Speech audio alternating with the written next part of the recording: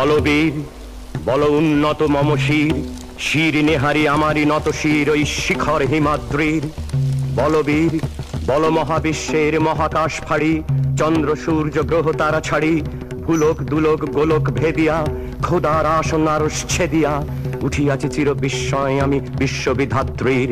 This amazing poem, Bidrohi, was written by a very angry 22-year-old man in December 1921, Kaji Najrul Islam.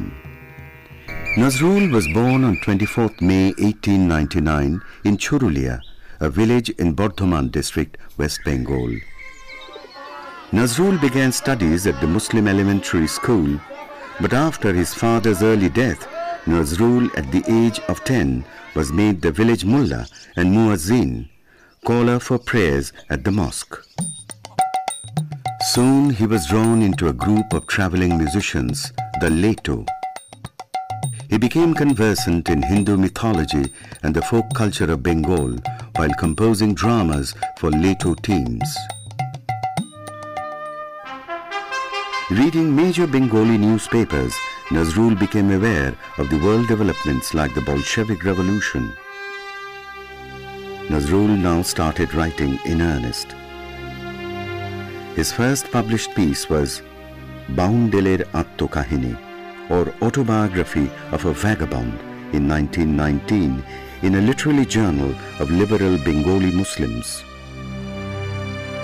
Nazrul went on to publish several poems like Mukti, or Freedom, in the Bongio Musulman Sahitya Potrika. He introduced ghazals in Bengali for the first time.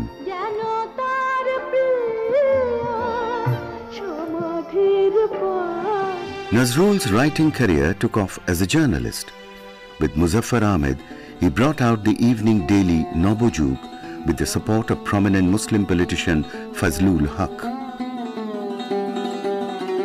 Nazrul's language of protest was a unique blend of metaphors drawn from both Islam and Hinduism.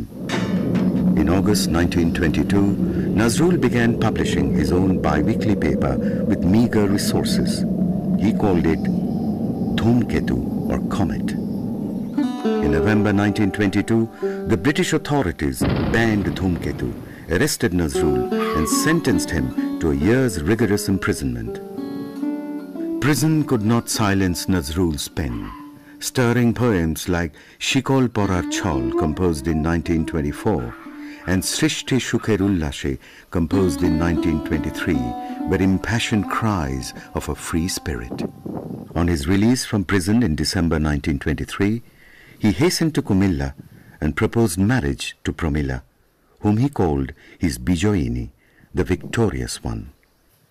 An untiring advocate of gender equality, Nazrul made an inspiring plea in his poem Nari.